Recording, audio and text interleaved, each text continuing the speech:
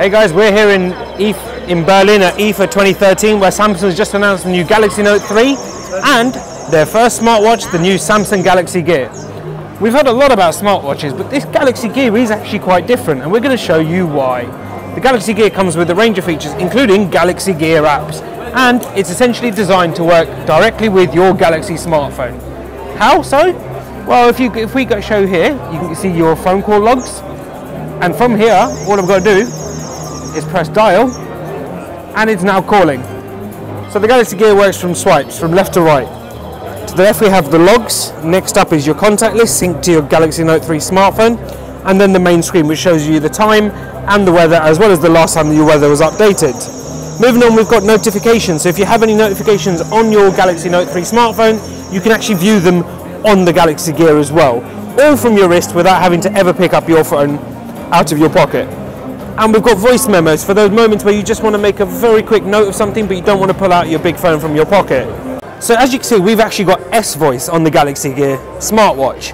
Now the good thing about S-Voice is it gives you access to information. It's your personal assistant just via voice, using your voice.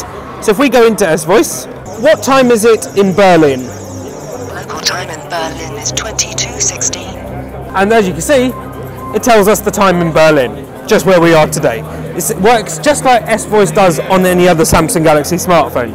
If we move along, we now have the gallery showing you the photos that were on the device itself on your Galaxy Note 3 smartphone.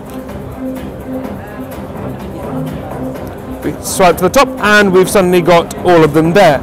Again, all synced to your smartphone without having to actually pull it out of your pocket. Moving on, we've actually got the media controller, which is great if you want to control your music from your watch without having to actually pull your phone out of your pocket again. And next up is a pedometer. If you are someone who's very much into your fitness, the pedometer syncs up with S-Health, which allows you to track your calorie loss, number of steps taken and distance travelled, amongst other things. We've obviously got the settings for the Galaxy Gear.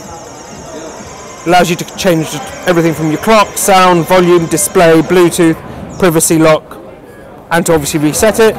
And last up is gear apps, such as Banjo, your camera, Atuma for watch, Samsung Chat On, you've got your dialer, Find My Device, your contacts, Gallery, Golf Navi Demo, Live 360, Glimpse, Line, Logs, Media Controller, and everyone's favourite, MyFitnessPal, Path, Pedometer, Pocket, and Runkeeper, Runtastic, S-Voice, Schedule and Settings, Stopwatch, Timer, Tripit and Vivino, Voice Memo, Weather, and a couple of others we don't know. Let's just bring you back to Pocket, something that we actually came across earlier today. Shortly after Samsung announced the Galaxy Gear smartwatch, Pocket announced that they were going to be the first to support the Galaxy Gear with their Pocket Listen service.